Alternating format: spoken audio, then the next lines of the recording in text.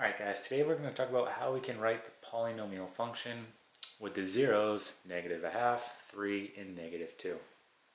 Okay, so up until now we've been finding the zeros of polynomial functions. Well, in this problem, they actually want us to go in reverse. They give us the zeros and now they're telling us to find the polynomial function with these zeros.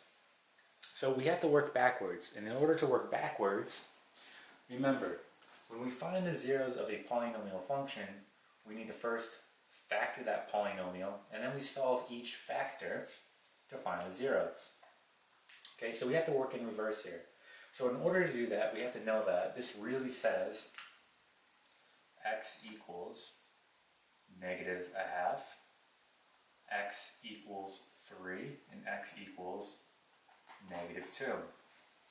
Alright? And remember, we're working in reverse here. So we're going to put it back into factored form, and once it's back into factored form, we're then going to expand it out to get the polynomial function. So we have to put these back in factored form, so in order to do that, we just simply move our coefficient over, so in this case it's going to be x plus 1/2 equal to 0. So there's one factor. Okay, we'll have x minus 3 equal to 0. And this will be x plus 2 equal to 0. Okay? Now we simply just put these factors together. So we'll have x plus 1/2, x minus 3, and x plus 2. Okay, so this looks very familiar when we're solving for the zeros. Right? This would be equal to 0. We take our factors and we solve and we get the zeros. Okay, but again, we're going in reverse now. So we want to expand this out. So in order to do that, I'm going to look at these last two factors right here, and I'm going to expand these out first, and then we'll work on this.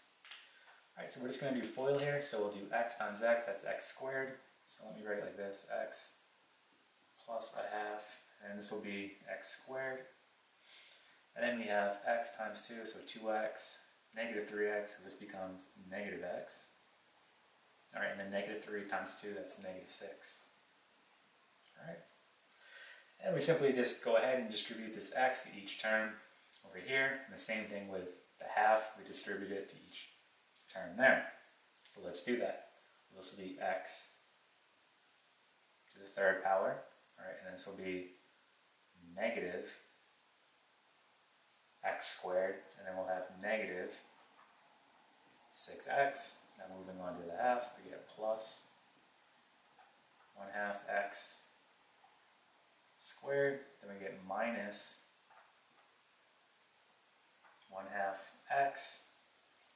Okay, and then we get, well, 1/2 and a -6, that will make -3. Alright. Now the last step here is to combine our like terms. So here we have x cubed. Well, we don't have any more cubes, so we just simply rewrite this one as x cubed. Alright, we're done with this. We then go to our x squared value, and we have a -1 and a 1/2. Well, -1 plus 1/2, that's going to make -1/2. So we're going to write -1/2 x squared. Okay, we're done with these. Now let's go on to our x. So we have a -6 and a -1/2. So we have a -6 and a -1/2. Well, let's get a common denominator here. We'll use 2. Okay, so we'll do this the quick way. So what did I multiply here by in order to get 2? Well, I multiplied by 2. So 2 times -6 is -12. And what did I multiply here by to get 2? Well, that's going to be 1. So 1 times -1 is just -1. And we get -12 and a -1. That makes it -13 all over 2. Alright? So we'll write that now. So that's going to be -13 all over 2. And this is going to be x. Alright? Gone. Gone. And now we just write our constant term. -3. And this is complete. Alright, so that is the polynomial function with the zeros. negative a half, 3, and negative 2. Okay, that is what it looks like when it is expanded out.